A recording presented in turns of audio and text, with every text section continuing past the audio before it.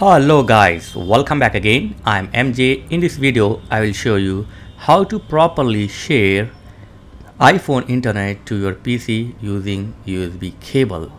I got many comments, they are getting problem like their Ethernet is not showing in Windows PC. So first thing is use the good standard data cable and connect to your phone, okay?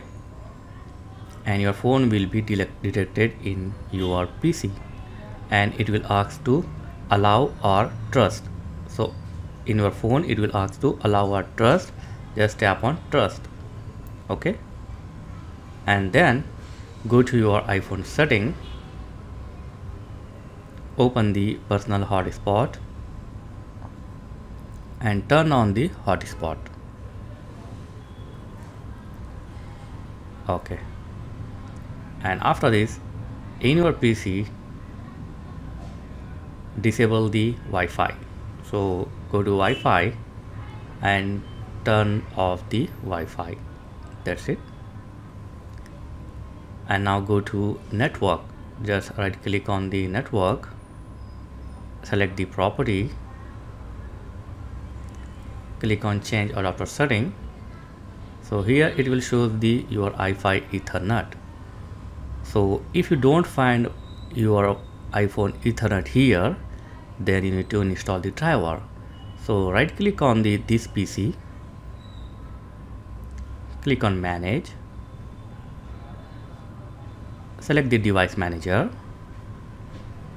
extend the network adapter and find the Apple mobile device Ethernet. This one, Apple mobile device Ethernet.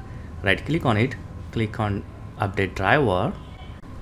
Now select browse my computer for drivers, click on it and now click on let me pick from a list of available driver on my computer. Click on this and select the available driver. So Apple mobile device Ethernet, select it and click next.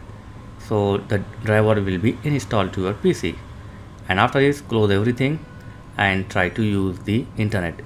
If you are still facing the problem, if the Ethernet not showing in your PC, then reboot your PC, okay? Reboot your PC and remove and reconnect the iPhone to your PC, okay? If you not get the internet or Ethernet to your PC, then restart your PC and then reconnect your iPhone and then browse your internet. Hopefully this will fix your problem. So this is how you can fix the problem while you're facing your Ethernet not showing in your PC. So thanks for watching guys. Catch you next video. Please like, share and subscribe. Thank you very much.